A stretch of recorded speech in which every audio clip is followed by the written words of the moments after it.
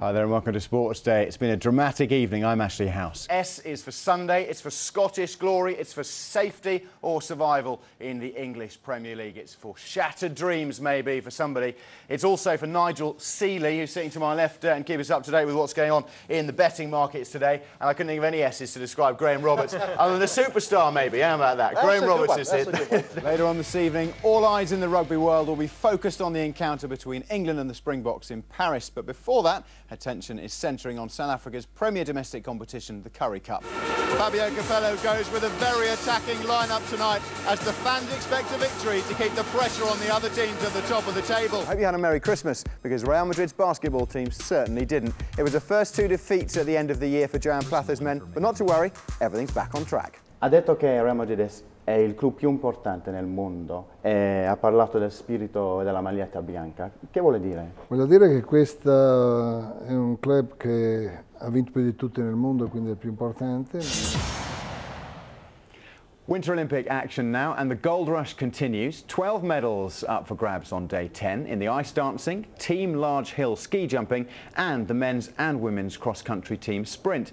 There were some big stories on day 9 though, including a grudge match on the ice and an Olympic title that's been a long time coming for one of skiing's most popular characters. Well, let's get more now from our reporter in Hull, Simon Clark. Simon, thanks for joining us. Was there an impression maybe that he was just protesting a little bit too much, Phil Brown? Nigel Spatman, John Gregory and Nigel Seeley here in the studio with me, keeping an eye on everything that's going on today. At the moment, though, the big one in the English Premier League is Middlesbrough and Manchester United at the Riverside. Before we go to that, though, let me tell you about that second goal at Aberdeen. And it's Celtic who have got it as well. Celtic now lead 2-1. It'll put them 4 points clear at the top of the SPL, of course.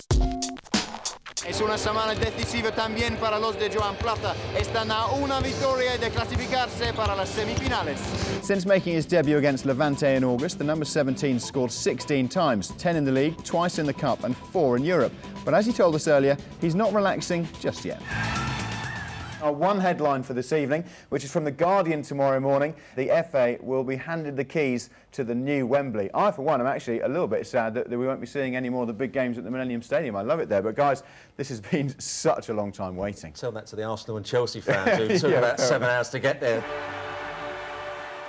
Sam, 61-10, a real thrashing for the All Blacks. Do you think it was a New Zealand performance that merited that scoreline? How many players in Capello's starting 11 at the moment would make, if you like, a world 11? How many players actually do we have who are world class, who would make Chelsea's team, Man United's team, Inter Milan's team? Yeah, that's a good question, isn't it? Match day 32 saw two of the founding members of the Spanish Football League come face to face as Real Madrid took on Athletic Bilbao. Neither side has ever dropped out of Spanish football's top flight, and in this match they renewed a rivalry that goes back 104 years to when the Basque Lions beat the Whites 3-2 in the 1903 Copa del Rey final. Yeah, fair enough. Sorry, there's too much going on. I'm trying to keep my eye on the whole lot, I promise. Yeah, Notts County 2-1 up then in Adams Park against Wickham. I think I've lost my money. You think you've lost your money? That's what really matters, isn't it? Let's be honest.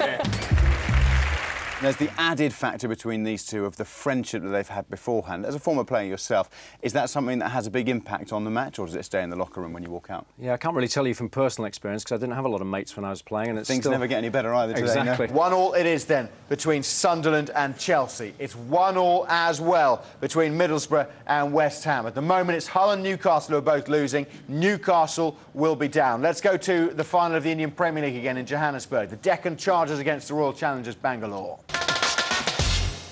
That's all in sport for now. More on that Hull story later, I'm sure. Thanks, Ashley. The atmosphere here in the dressing rooms, of course, is one of celebration, and why not? Joan Plather's first trophy as head coach, and Real Madrid are the kings of Europe.